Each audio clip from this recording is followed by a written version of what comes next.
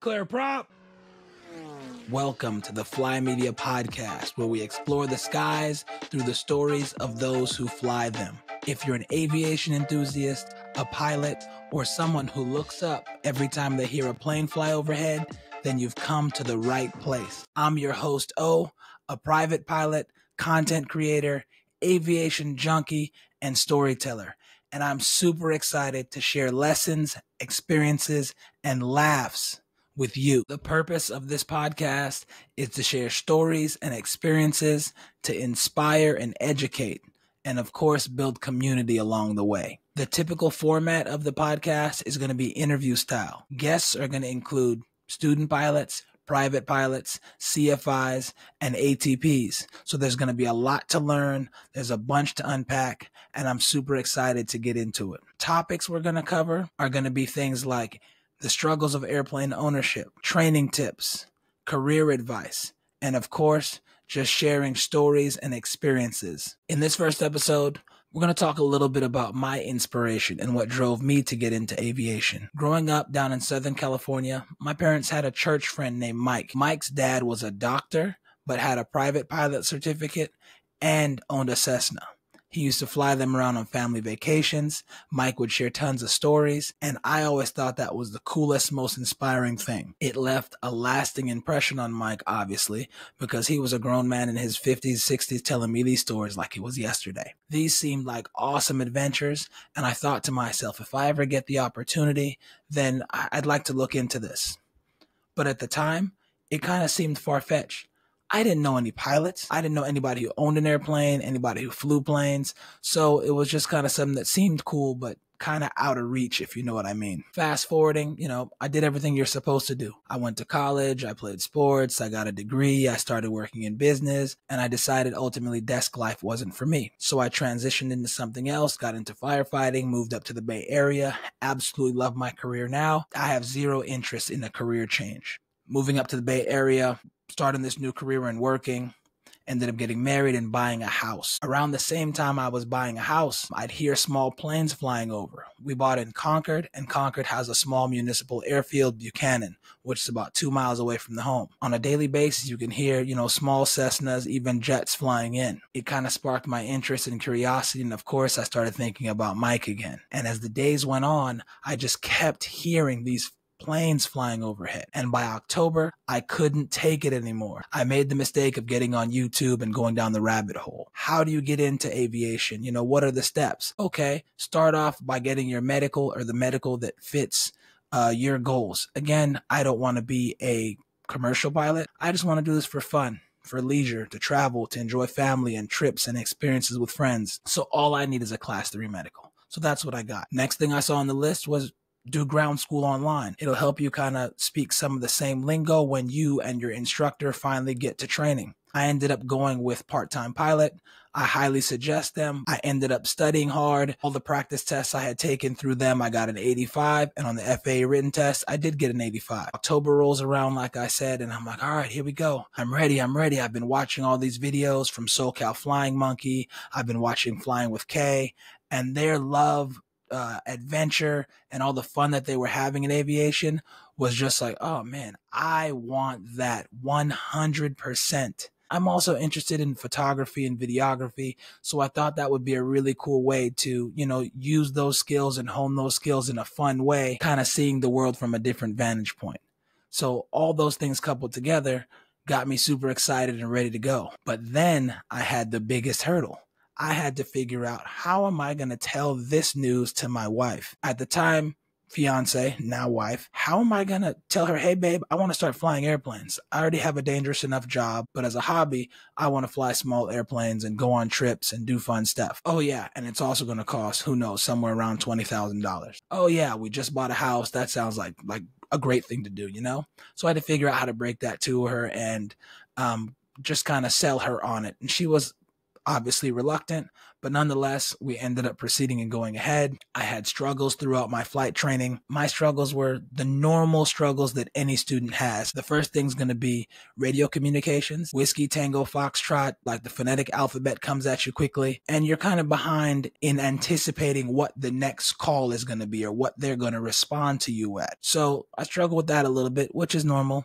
You start picking it up after listening to the radios quite a bit and paying attention. You can anticipate what they're going to tell you, what your response should be, and then, what your next clearance would be. Next thing that I struggled with was taxiing. Most student pilots kind of struggle with it because it's weird, the concept of steering with your feet. And that's what you're doing when you're on the ground. Taxiing, you are steering with the rudder pedals at your feet. My issues were, first, I was taxiing way too fast, which my CFI said is a pretty normal thing. Slow down a bit, pull back on the throttle, touch the brakes if need be. Another thing, funny enough, as I said, I kind of, went down the rabbit hole and got a small little flight simulator, and that was all cool. But somehow in the process of setting it up, my rudder pedals controls had gotten inverted while on the ground. So when taxiing, to turn right, I'm using the left rudder pedal, and to turn left, I'm using the right rudder pedal. I didn't really know any better, so it seemed kind of odd, but I was like, okay, whatever, I guess that's how it worked. As soon as we started flight training and I got, behind the controls, and he said, your controls,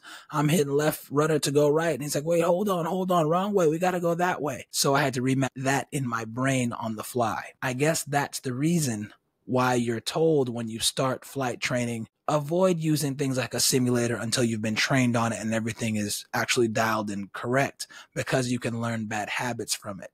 And I was a perfect example of that. Throughout the process of flight training, the next thing that I struggled with was landings. And boy, did I struggle. Approach speeds ended up being okay. Center line was all right. My main struggle was rounding out too low and close to the ground.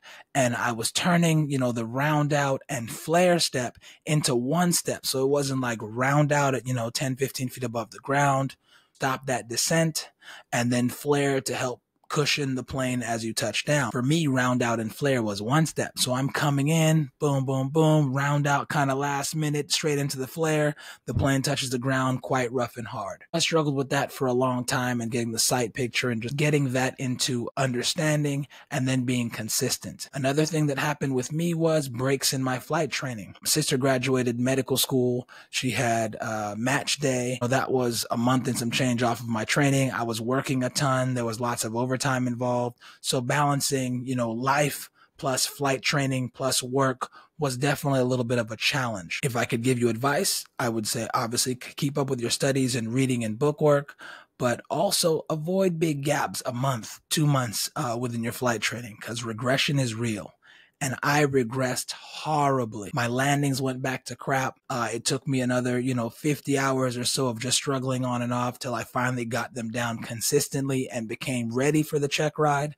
And then my next issue, it wasn't a struggle of my own. Everybody who's flying right now is having this issue, at least in my state of California. It was very hard to get DPE to schedule a check ride. They were booked out, some of them for the year already. Some were already booked into 2025. And this was back in November of 2023. I started trying to get a check ride scheduled, and that was definitely a challenge. You get the check ride scheduled, you start doing your mock oral check rides, and then you realize, wait a minute, there is way more to weather than I know. So weather was definitely something that I had to put in extra time to understand and to make sure that I got down. The day of the check ride comes, trust me, it's the longest day of your life. I struggled to fall asleep that night. I'm tossing and turning. I'm clammy and sweaty. I wake up and take a shower. From about 3 a.m., unable to go back to sleep. I'm sweating while in the shower, wet, dry off, continue to sweat and feel clammy, and it was just horrible. By, 8 a.m., my check ride's not till 11. By 8 a.m., I've got, sweat running down my armpits, and I'm using a Degree sports stick, whatever, clearly not working. If anybody has any recommendations, go ahead and throw those down below in the comments, because I'll take them. Anyway, the day comes, I'm well prepared, I'm studied, but I'm extremely anxious. And anxiety is not something I've ever felt before. So to all those folks out there that do struggle with anxiety, holy moly, how do you do it? I was beside myself, and I said, there's no way I personally would be able to deal with this type of stress or feeling on a daily basis. So to all the people out there struggling with that, I got a very small taste, and I have a newfound respect and understanding of what you go through. The oral board portion went well, about 3.5 hours or so.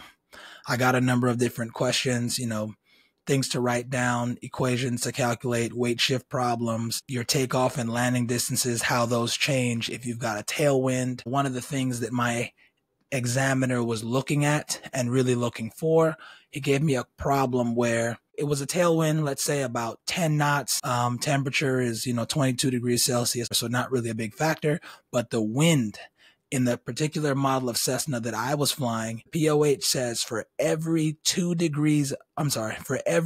knots of tailwind, you must increase your landing distance by 10%. I had 10 knots on my problem. So that means 50% increase on landing distances. Well, the airport we're flying at has runways that are about 6,000 feet long, so that wasn't much of an issue. But imagine it was somewhere with a smaller runway. Then that could definitely become a challenge. So it was something to look into. I passed the oral portion. We finally get up into the plane. I'm super excited. Again, still climbing. It's already been the longest day of my life. My check ride started at about 11. We got in the plane at around 3:30-ish. Wind was supposed to be somewhere between 9 to 12 knots, or 5 to 7 knots was the original forecast. But when we got outside to the plane, it actually ended up being 9 to 12 knots of almost direct crosswind. So that was a challenge, and those were situations that I didn't fly often. But understanding how long I had to wait for this check ride and not knowing how much longer I'd have to wait if I discontinued at this point, I said, you know what? We're going to go for it. I'm going to work hard to be on my P's and Q's. And obviously, if things are unsafe, they're going to take the controls and we're going to put the plane down. So it was definitely my most challenging flight yet, but things went well. Maneuvers were great. Most of my landings were awesome. One or two of them I would say was just barely okay, but I think part of what was taken under consideration was the fact that we were going in some pretty challenging conditions, being that the max crosswind component of the Cessna 172 I'm flying is 15 knots. Not the max that it's capable of, but they say the max observed, meaning that someone has comfortably and safely done. So for a new pilot, that's extremely challenging. I let the DPE know, look, if it wasn't so difficult to schedule this check ride right now, I would have discontinued no problem. And even when I do get my certificate, I don't plan on flying in these conditions unless I've gone through more training on crosswind landings to where I've got them down. I feel like I'm safe. I understand what I'm doing. And there's some type of consistency. Not, hey, this is the most I've ever flown and let's give it a try. Absolutely not. Safety first. And after kind of understanding that, I think he gave me a little leeway for 1 or 2 landings that wasn't exactly perfect, but still safe. After getting my certificate, like everybody else, you kind of look into and think about airplane ownership and the excitement that comes with that. Hey, I want to buy a plane. Aviation is expensive. We all know that. But of course, you now have a pilot certificate. You want to look at aircrafts and figure out what kind of aircraft you want or would fit your mission. And naturally, like most people, you think, oh, my mission, I need a 6-seat plane. That way I can load up with friends and family and buddies and this, that, and the third. And then if you do get one, you quickly realize, wait a minute, none of my friends are ever available. I can never get 6 people to the same place at the same time anyway. You try to schedule friends for dinner and, people have lives and kids and they're busy. So my normal mission is just the wife and I, or one more friend. And we fly to lunch, we go to brunch, we just kind of enjoy, the $100 burger is something that I really love the concept of, challenging yourself by going to new places, seeing new airports, new approaches, and then of course rewarding yourself with some good food along the way. I absolutely love it. It's funny that they still call it a $100 burger. If that was really still a thing where you could fly, somewhere to and from an hour or so plus food for under $100, I, honest to God, would fly every single day.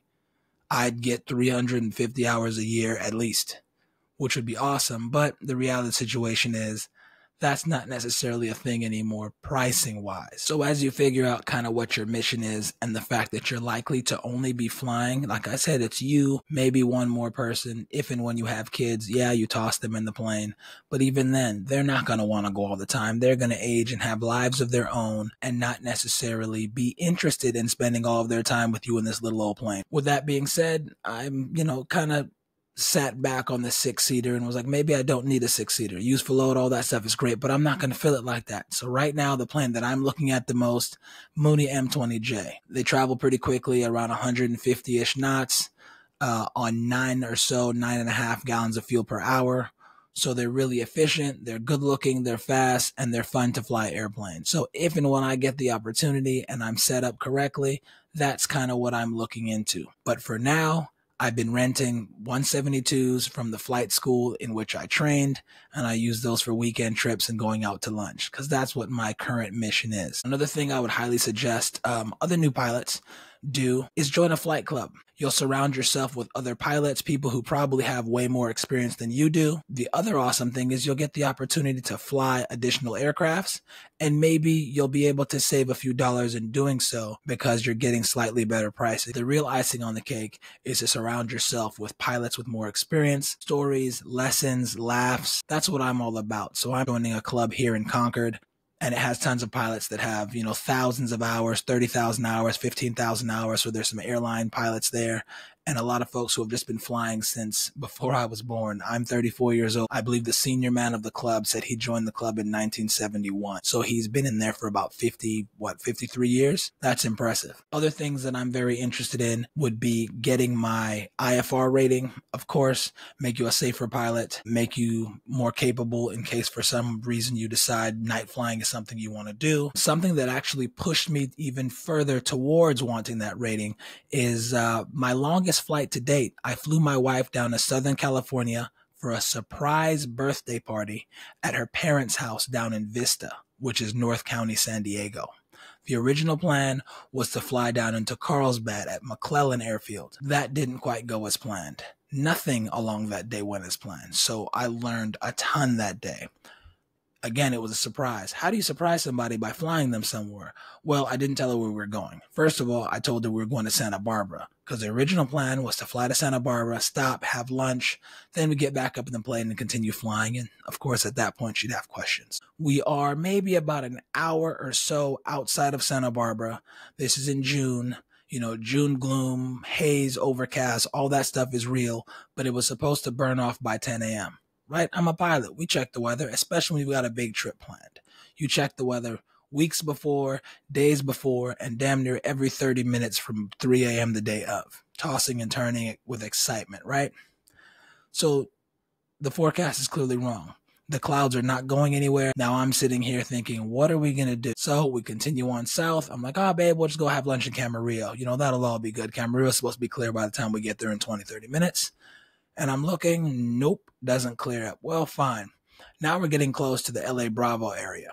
And I had prepped and looked at charts and figured out, which route I wanted to take. I wanted the special flight rules area, which is a VFR corridor in which you don't have to speak to ATC through the Bravo airspace because technically you're flying under it and you actually fly right over LAX, which is a really neat and awesome thing, except it's overcast and it's not VFR.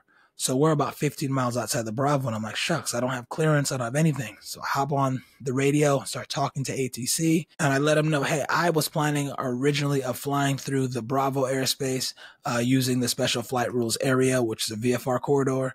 Is that still an option? Because I know it's not quite VFR there. I've never flown the Bravo. I'm a newer pilot, and I'm from Northern California. He goes, no worries, I got you. I'm going to give you the coastal route, which is at 5,500 feet. If you're heading, southbound, which is what we were. And he goes, pull up that plate on ForeFlight, take a look. If you have any questions, let me know. And I said, okay, no problem.